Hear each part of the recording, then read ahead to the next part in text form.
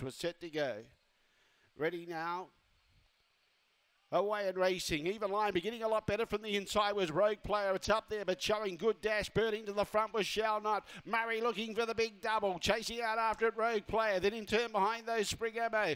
Following those through was Springvale Max. Then in turn a gap to the others, trying to make ground around the outside. Fantastic Kiri. Well back was Midnight Blast and Spring Illusion. In front, Shall Not trying to hold on, but here comes Rogue Player. Rogue Player over the top takes it. Rogue Player beats Spring Ammo and Springvale Max, I'd say. Fourth could be either Shall Not or Fantastic Kiri down the outside and a big finish. Behind those, Express Black. Spring Illusion pulled up quickly with Midnight Blast towards the tail, and the run was around 25.60.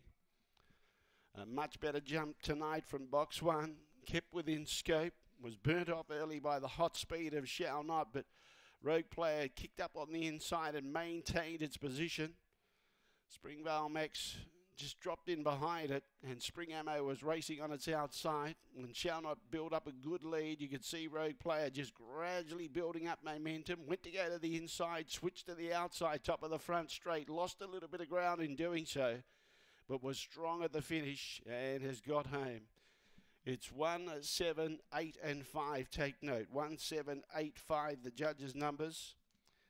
And Rogue Player takes first prize in the Summer Derby final.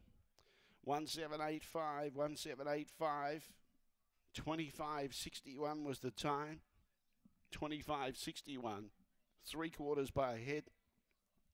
It promised to be a good race, and they didn't let us down. 374, 8, and then 1644 were the early splits. The run home was 9:20, 9:20 coming home, and Rogue Player grabs first prize. Black